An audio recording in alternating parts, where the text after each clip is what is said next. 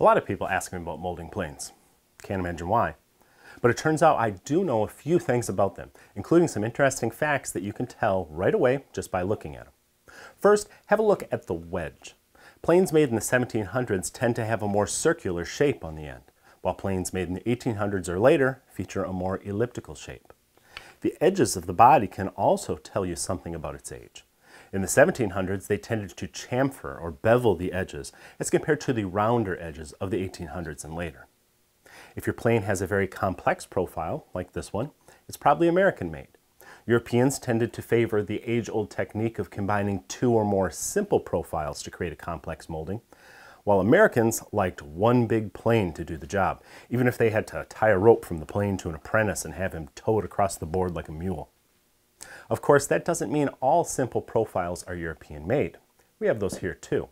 But a sure sign of a European plane is a very dark patina. The English like to coat their planes with a lot of linseed oil, which turns dark and rancid over time. But the best way to investigate the history of a plane is to look at the maker's mark. An internet search may tell you where it was made, by whom, and sometimes when.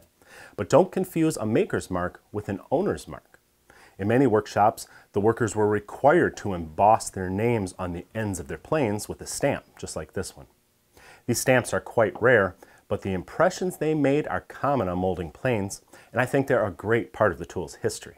If you're lucky, you may be able to track down information about the maker and the owner. But chances are, the craftsman who owned your plane has been long forgotten, because when he died, his ungrateful kids sold his tools to buy pot and get something pierced, like your kids will do when you're gone. If you have a question you'd like answered, send us an email using the contact link on our website at stumpynubs.com, or post it on our Facebook page or Twitter feed. Be sure to check out the latest issue of Stumpy Nubs Woodworking Journal, which is always full of woodworking tips, tricks, and tutorials designed to make you a better woodworker. You can read and subscribe for free at stumpynubs.com.